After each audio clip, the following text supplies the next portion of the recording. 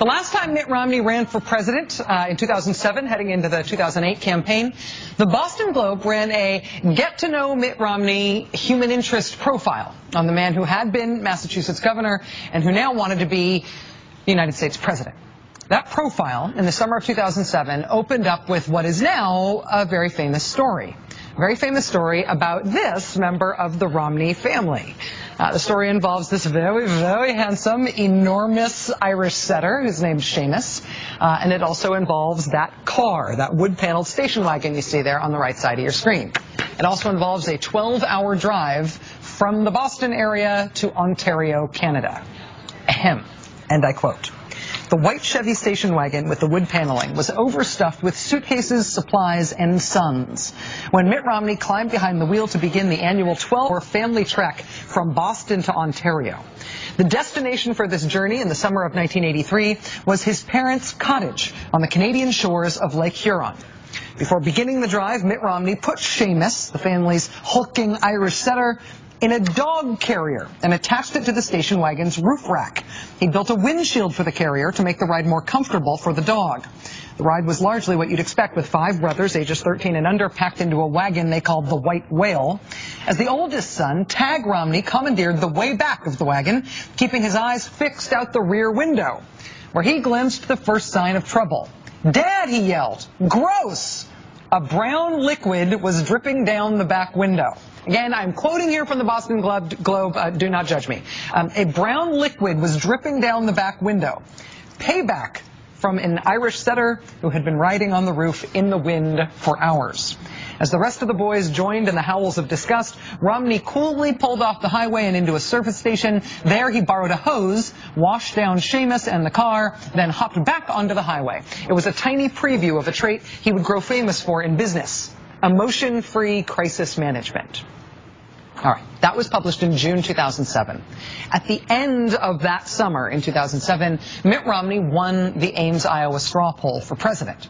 Right after he won the straw poll, he went on Fox News Sunday, and the host of Fox News Sunday asked Mr. Romney about this dog business. Back in 1983, you took your Irish setter, Seamus, on a 12-hour road trip tied to the roof of your car. No, not Let me finish. Let me finish. In a kennel, inside a kennel. Yes. Okay. I have a yellow lab named Winston. I would no sooner put him in a kennel on the roof of my car than I would one of my children. Question. What were you thinking? This is a completely airtight kennel and mounted on the top of our car. He climbed up there regularly, enjoyed himself. He was in a kennel at home a great deal of time as well. We loved the dog. It was where he was comfortable. We had 5 kids inside the car. My guess is he liked it a lot better in his kennel than he would have liked it inside. Well, I got to tell you, Massachusetts law and dog lovers, and I'm one of them, take this seriously. Massachusetts law prohibits carrying an animal on top of a car, even in a kennel, as cruel and inhuman. Do you really think I wasn't familiar with that in terms of Massachusetts law. Love my dog. We've had a lot of dogs over the years. Love them. Seamus, as his name is, climbed up there all by himself, enjoyed his ride. And whether you're in the back of a pickup truck or in the rooftop carrier, it was a good ride. And all I can tell you is I didn't know that there was any problem with that in terms of the law. I'm glad that Fox host Chris Wallace asked Mitt Romney about that when the story first came out, so we were able to get Mr. Romney on the record about it. And I actually think that Mr. Wallace at Fox is usually pretty good with follow-up questions with politicians. He did not, however, ask the obvious follow-up at this point in the interview. This is a completely airtight kennel and mounted on the top of our car. He climbed up there regularly, enjoyed himself. Enjoyed himself. He later said he enjoyed his ride.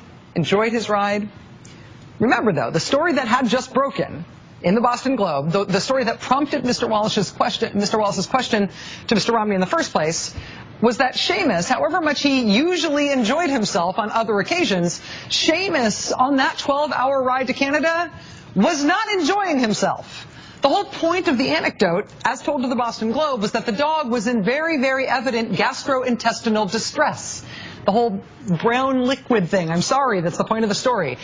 The reporter from the Boston Globe who first described the Seamus incident in 2007, the guy who wrote the article, did not write about this incident again 4.5 years after he wrote the original story. He finally broke his silence and wrote about it again for the first time this week. The reporter's name is Neil Swidey. You can tell that he's somewhat reluctantly going back to this subject, but he notes that even as he criticizes some people for exaggerating the story or embellishing his reporting about the story, or he says that people have questioned his reporting inappropriately, he does think that one part of this is important. He says, to me, Romney's critics have focused on the wrong part of the anecdote. It's not that Romney put his dog on the roof. I'll take the Romneys at their word that Seamus loved his al fresco rides. What is beyond debate, though, is that this far into this particular trip, Seamus had ceased enjoying his ride. Right? This would be the gross part of the story. Faced with such irrefutable evidence, most people, I suspect, would have relented and let the ailing dog cram into the back of the wagon. Right. Even if you're okay with the dog being strapped to the roof of the car, once the dog has been up there for hours and is sick, once he is ailing, you take a hose to him and then put him back up there and then keep driving with him still strapped to the roof of the car for more hours? Do you remember Rick Santorum's Google problem? Rick Santorum famously said that same-sex relationships were akin to man-on-dog relationships. In retaliation for that and other things, proponents of gay rights Google-bombed Rick Santorum. They redefined his last name as a vulgar, sexually explicit term. And then they pushed that redefinition of the word Santorum to the top of his Google search results via a website called spreadingsantorum.com. There is now a spreadingromney.com website, which is about poor Seamus. And it defines the word Romney as a verb, which means, well, you can see it here. The word terror there is a hyperlink to that story about Mr. Romney strapping his dog to the roof of the car and then the dog getting sick and then Mr. Romney hosing off the dog and then strapping the dog back to the roof of the car for more hours of driving. This incident happened in 1983. It has been around in the public record since 2007.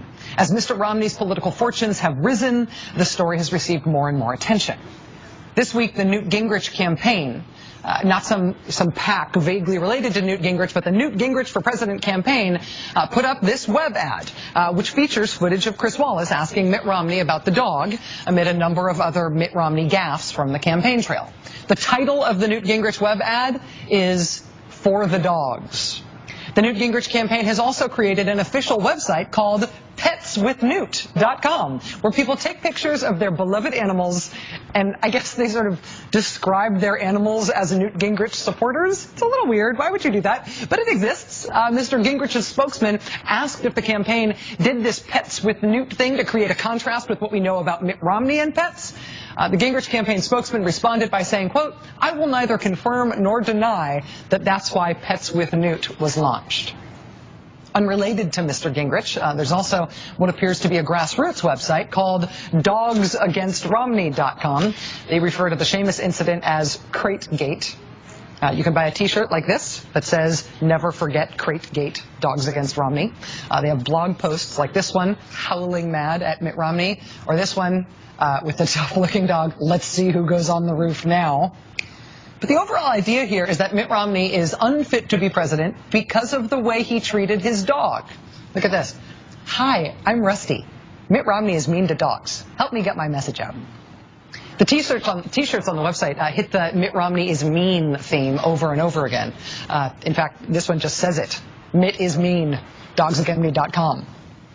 Whether or not the Seamus story, whether or not the Seamus story moves you, the reason this story has some political energy behind it, the reason this story has, forgive me, legs, is because the idea of a presidential candidate as mean, as cold and unfeeling, that is something that can be a defining framework in a presidential election.